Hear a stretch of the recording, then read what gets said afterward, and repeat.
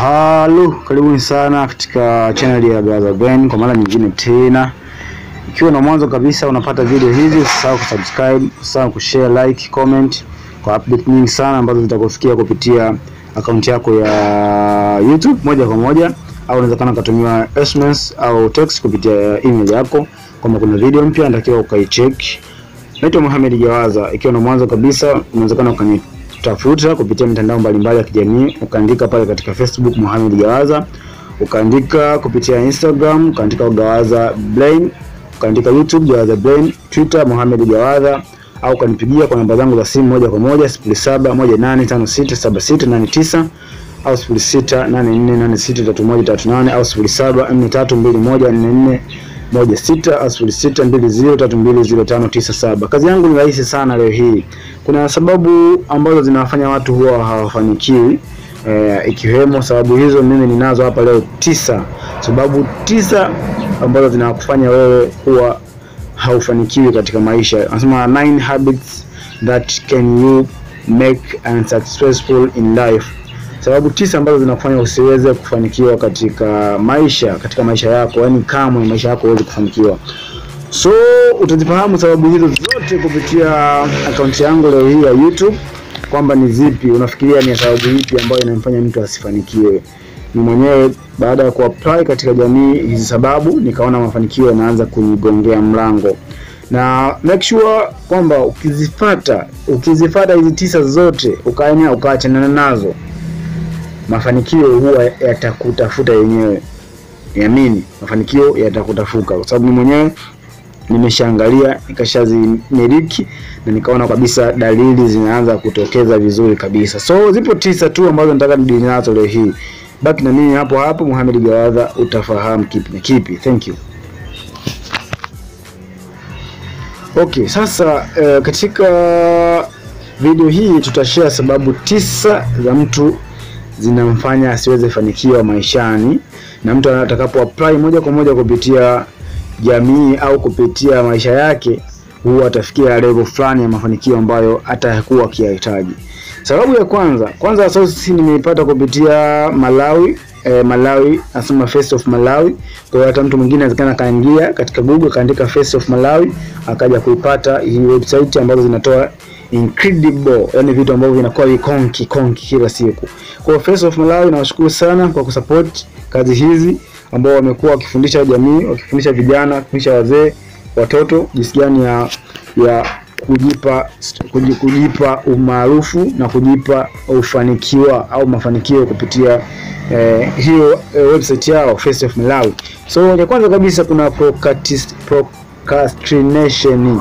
Neno gumu of course kulitamka tu, inaitwa procrastination. Procrastination hii ni kitendo cha mtu kwamba yeye mwenyewe moja kwa moja huwa anakata tamaa kwamba sitaweza kufanikiwa.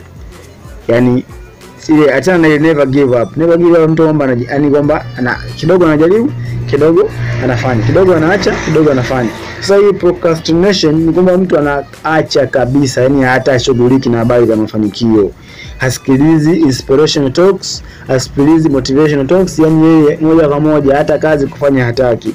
Na hii vijana wengi sana wa kimjini huwa wanadili nayo, kwamba ameshakata tamaa kwamba mimi never ever forever sitoweza kufanikiwa. So hii sio tabia sio nzuri. Ukitakapoiacha hii, mafanikio utayaona yanaanza. Na ya pili tunaita being easily satisfied, kwamba mtu analizika mapema kabisa, kwamba akaamka tu asubuhi anaona kwamba mimi asubuhi mpaka jioni ndio nitakuwa hivi tu, hamna ambacho nitaongeza katika dunia, hakuna ambacho nitaongeza katika maisha yangu.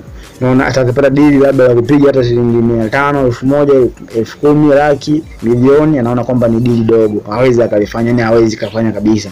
Kwa mtu analizika hajakuwa hana, au mwingine utakuta alitafuta hela jana 10,000 akapata, kwa hiyo hii anashindwa kuongeza 10,000 nyingine mpaka ile jana itakapokuwa imeisha. Kwa hiyo inaitwa being easily satisfied, mtu anaridhika mapema. Na vile vile tabia hii wanafunzi wengi huwa wanakuwa nao, kama mtani anapoona mgumu basi anakata tamaa, mimi mtani huu hata nisome vipi sitaweza kufanikiwa, japokuwa mabadiliko yanawezekana yakatokea.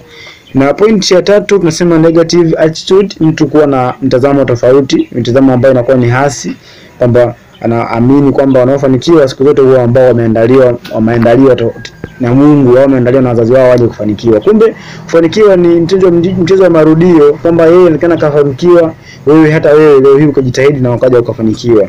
Naongea kwa sababu nimeona mambo mengi sana ambayo nilikuwa siyafanyi mwanzo, lakini sasa nimeanza kuyafanya na naona dalili za kufanikiwa zipo na zingine zimeshaanza kutokea kabisa. Kwa hiyo negative attitude ni kitu ambacho si kizuri. Na ya point ya 4 tunasema laziness. Laziness ni kitu ambacho mtu anakuwa mvivu, wewe mwenyewe tu hataki kujishughulisha, dili zinakuja kwake lakini hataki kufanya kazi. Analetewa mipango mpaka mlangoni, lakini bado jamaa anahangaika, ni haelewi kabisa jinsi ya kufanya kazi. So laziness ni kitu ambacho vile kinamfanya mtu be unsuccessful, kwamba asiweze kufanikiwa milele katika maisha yake. Na kuna point hapa namba 5 tunasema you are only a dreamer, kwamba siku zote unakuwa tu unaota ndoto kwamba nitafanikiwa, nitafanya hivi na hivi, lakini haujishughulishi kutokana na mafanikio. Tunasema dreams must come true, ndoto siku zote wewe unatakiwa ziwe za kweli. Utakapoona ndoto usiku, basi make sure hiyo ndoto lazima itokee. Kwa hiyo jamaa anaota kwamba anazana atafanikiwa, lakini hajitahidi, hajitumi, hajipi chochote katika maisha, na huyu hawezi kufanikiwa. Na kuna point nyingine hapa nasema you fail to recognize your weakness, kwamba wengi sana unakuta anashindwa kukubali mapungufu yake. Labda leo fulani yeye haijui katika maisha, lakini jamaa anakuwa mgumu kwamba hataki kabisa kukubali kwamba yeye kweli hawezi, anahangaika hivyo. Kwa hiyo unatakiwa unapoona kwamba wewe huwezi, basi make sure unaomba msaada kwa watu wengine, kwamba bwana, mimi hapa nimegoma, siwezi kabisa kufikia hatua fulani, wanawezekana wakakusaidia. Hiyo point namba 7. Ama point namba 8 wasema you don't evolve. Inatakiwa wahusishe na wengine. Unapoona kwamba kuna shida, wahusishe wakubwa wako, wahusishe watu ambao wamefanikiwa katika hiyo sekta, wanawezekana wakakusaidia. Kipindi nafanya ujenzi wangu wa kitu, nilishirikisha mafundi ambao wana uzoefu na hiyo kazi, na wakanifanyia kitu ambacho kipo vizuri kabisa, na sasa nimiliki kitu ambacho kinakuwa kizuri. Of course sasa kuna point namba 9 hapo, na nadhani nitakuwa ni ya mwisho. Tunasema never give up, kwamba hii point never give up, kwamba usikate tamaa, usiache mbachao kwa msala upitao. Unaweza kuacha kitu leo kizuri ambacho kitakuja kusaidia wewe siku za mbele, inakuwa si poa. Kwa hiyo hizi ni point ambazo ni 9 ambazo zinasimamia mafanikio ya mtu. Endapo atayaacha tu, mafanikio yatamtafuta yeye mwenyewe. Kwa hiyo zipo 9 tu, nikianza kuzitaja zote kuanzia mwanzo. Kuna kwanza kunaita procrastination, kuna pili being easily satisfied, kuna 3 negative attitude, kuna 4 laziness, na kuna point namba 5 you are only dreamer, na kuna you fail to recognize your weakness, kuna you don't live, na kuna mwisho hiyo hapo never give up. So Face of Life, shukrani sana kwa support yenu, kwa kutuandikia makala hizi kupitia website yenu, na mimi huwa nachukua moja kwa moja na ziconvert kupitia audio na videos na ipost YouTube. Ndani tunashirikiana Face of Malawi. Thank you sana. Naitwa Mohamed Gawaza. For more update unaweza kunipigia kwa namba zangu za simu anytime. Naitwa Mohamed Gawaza, ukanipigia kwa 07185676 au kwa email account yangu mgawaza12@gmail.com, au niandikie kupitia WhatsApp 0684863138. Niandikie kupitia Instagram pale Gawaza_brain, au kupitia Twitter Mohamed Gawaza. Thank you, so subscribe, share.